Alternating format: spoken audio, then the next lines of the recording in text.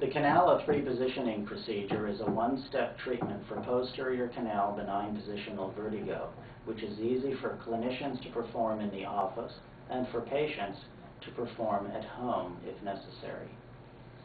We will demonstrate the Canalith repositioning procedure for right posterior canal benign positional vertigo. There are four positions. The first one involves lying down with the head turned to the right side. With the head turned 45 degrees to the right, lie down flat.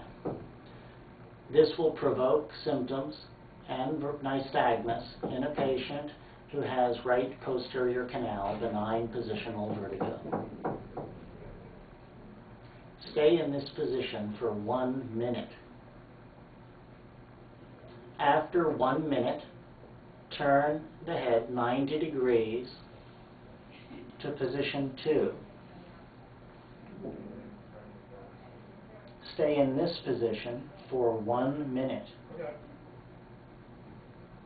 After 1 minute, turn the head 90 more degrees to position 3.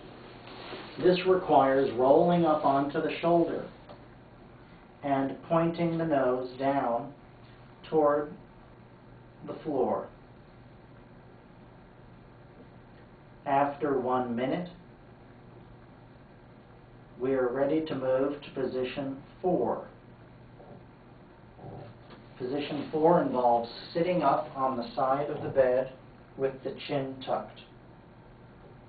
In this final position, the otoconia, which have moved around the circumference of the canal, will fall down the common crus to the utricle, where they can be absorbed. If done first thing in the morning as a way of getting out of bed, this exercise can be effective in treating benign positional vertigo.